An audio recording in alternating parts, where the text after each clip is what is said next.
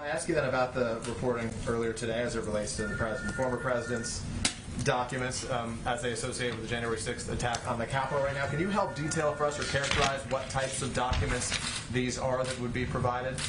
Well, the documents are Trump-era White House records responsive to the Select Committee's request to the archivist. And so there is a process where the former president would have a period of time to assert executive privilege, and then the current president and team would have a period of time to review that request. But in terms of the details of them, I point to the Select Committee for more specifics. Specifically, in terms of what the White House is saying, you can't exert executive privilege over. Is it phone records, visitor logs? Is there any way can you run us through that list?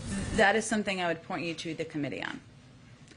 Go ahead. Jen, can you explain the standard of review then that the White House is undertaking? What would be something that this White House might consider privileged or should remain secret that this former president or any other former president should have the privilege applied? To which the privilege should apply. Are you talking about as it relates to January 6th or just in general? Just, well, specifically in this review, if there's any information you could share about the process that has been undertaken and more broadly.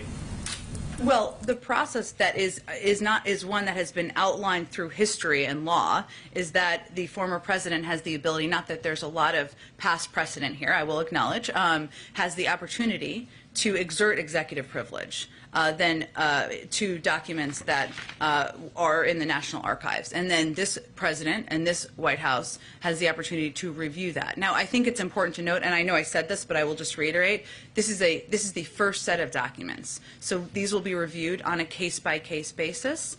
And obviously, we will be responsive to the requests of the committee.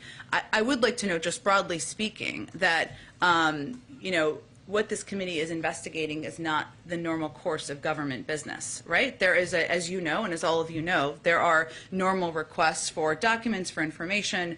There are moments throughout history where presidents and White Houses have asserted executive privilege. We will continue to evaluate those on a case-by-case basis. But this committee is investigating a dark day in our democracy, an attempt to undermine our Constitution and democratic processes by the former president. And that context, I think, is important here, too.